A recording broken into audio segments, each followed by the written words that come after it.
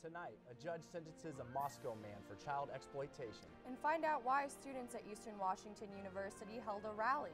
And a major sporting goods store takes a stand on gun control. Murrow News 8 starts right now.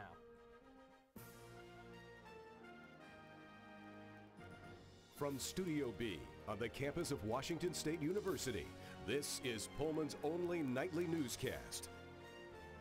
This is Murrow News 8. Good evening, I'm Jesse Maywald. And I'm Brooke Wolford. Welcome to Murrow News 8. As the gun control debate continues, Dick's Sporting Goods announced they will no longer sell assault rifles like the one used in the Parkland shooting. Additionally, the nation's largest gun sporting retailer decided to raise the minimum purchase age for all firearms to 21 within their stores. Dick's Sporting Goods will also be pulling all military-styled weapons from their shelves.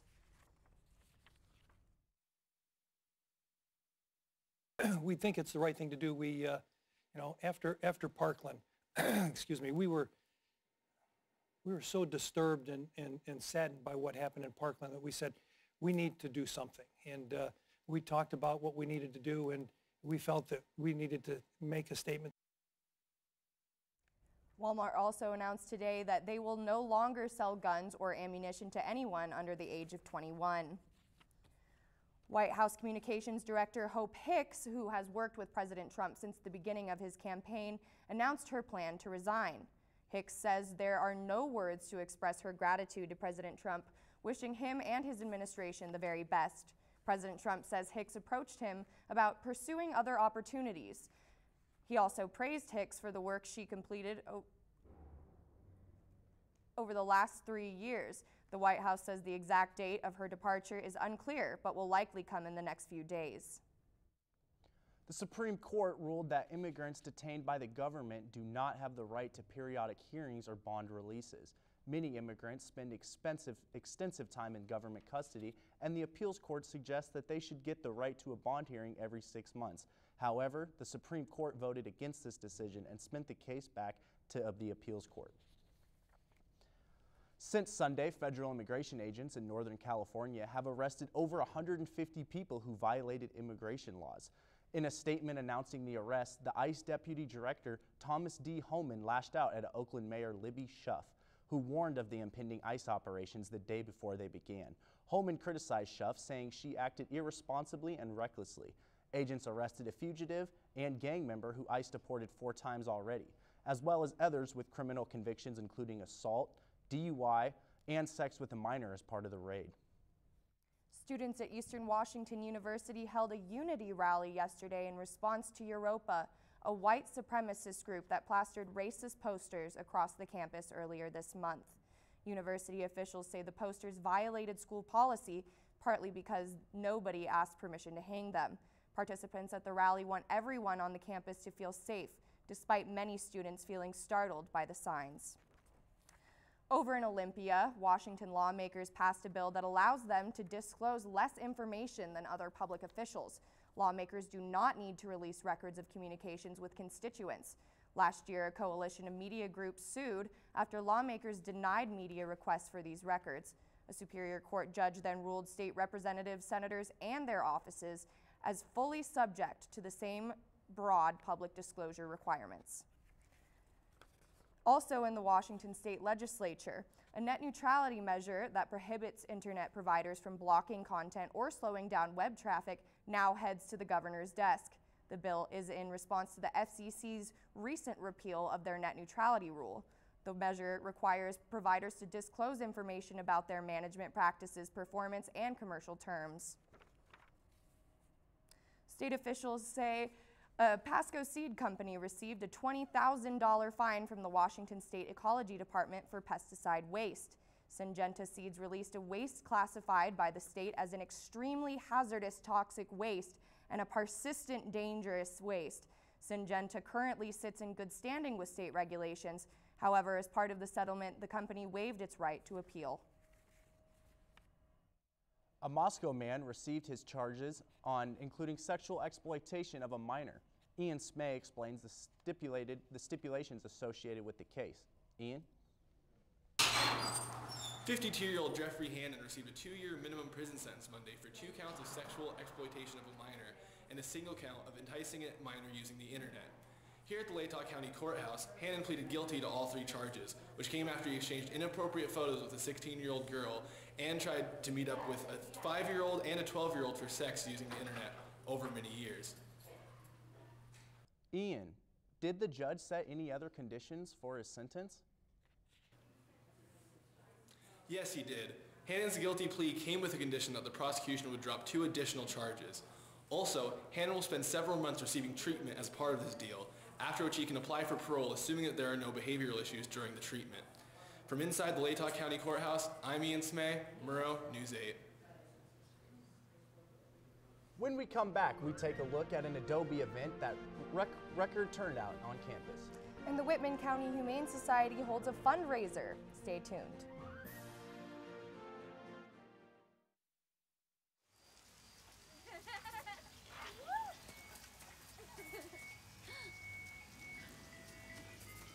Mom, can we get some ice cream? Please, Mom, please. No, we're having dinner soon.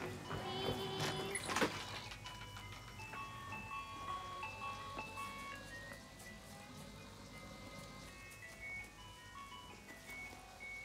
You don't have to be perfect to be a perfect parent. There are thousands of children in foster care who will take you just as you are.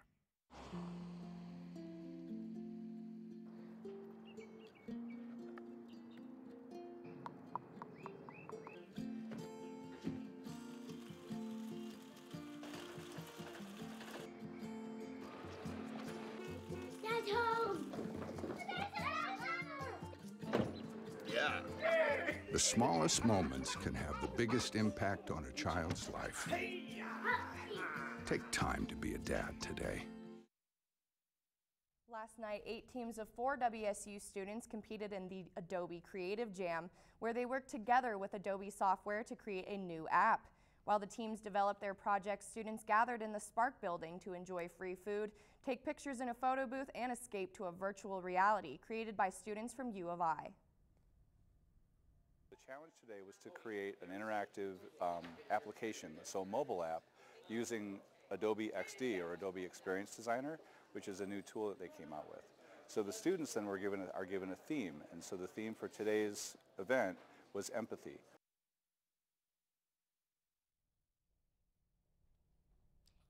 Even fellow Coug Jake Sirianni spoke at the event about how he used Adobe platforms to create the video that earned him an internship on The Tonight Show, starring Jimmy Fallon. Also in the Pullman community, the Humane Society just had another successful fundraiser at their annual charity dinner last weekend. Mackenzie Foster attended the event to tell us about how it went. This past Saturday evening, the Whitman County Humane Society hosted a formal charity dinner called the Fur Ball. The event was held at the Schweitzer Event Center, and this year's theme was The Great Catsby.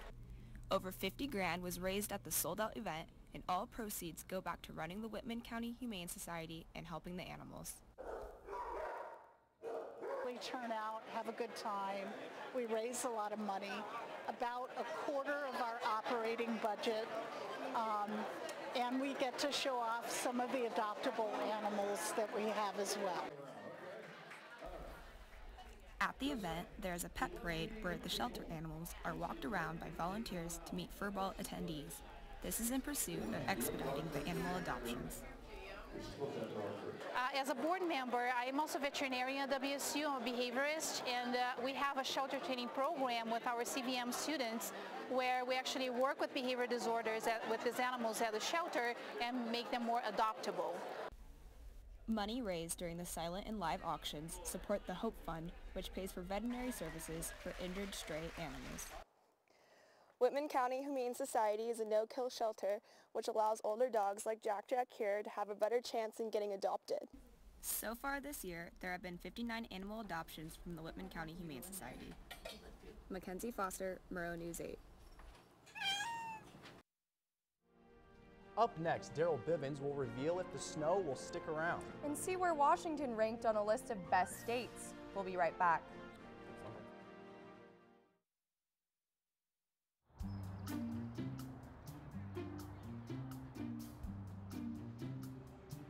Don't worry, 74 people were picked before me in the NFL draft. To fight childhood obesity, United Way and the NFL are helping kids play at least 60 minutes a day. Okay, time for the team obstacle course. Yay! What this place needs is more healthy kids. To get involved or donate, go to unitedway.org/play60. Now I get it. No more pencils, no more books, no more teachers, dirty looks. School's out for summer. What this place needed was better graduation rates. So we worked with schools like Henry Ford High, and now they're up 18%. To help us do more good this year, go to unitedway.org, because great things happen when we live united. Some of us saw snow last night, but so far today it's pretty clear. Daryl, any chance we might get some more snow later this evening? Well, Jesse, it doesn't look like we're getting snow anytime soon. As you can see behind me, it's actually pretty cloudy with a chance of meatballs, minus the meatballs, of course. And that's going to stay pretty consistent for a little bit here, especially when we consider the rest of the state, have some pretty similar trends, as we're going to get into in just a minute. When it comes to being cloudy, we're not going to see that snow anytime soon for at least the rest of the week, as we'll get to here in a minute for the statewide map.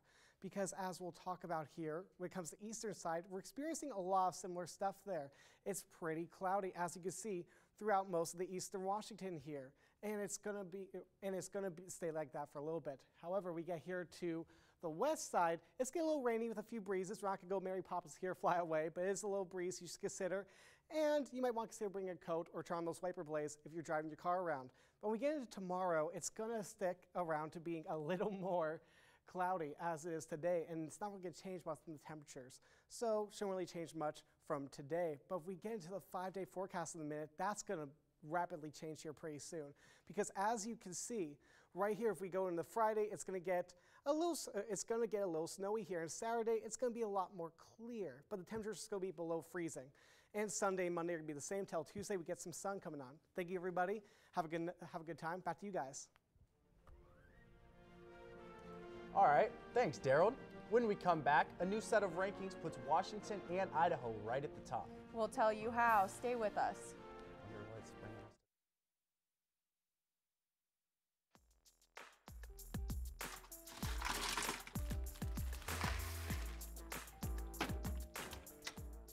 Thank you.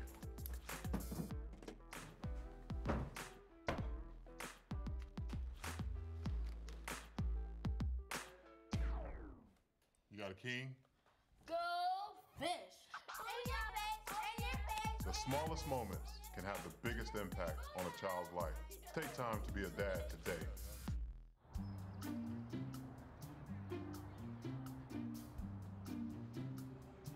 Don't worry, 74 people were picked before me in the NFL draft. To fight childhood obesity, United Way and the NFL are helping kids play at least 60 minutes a day.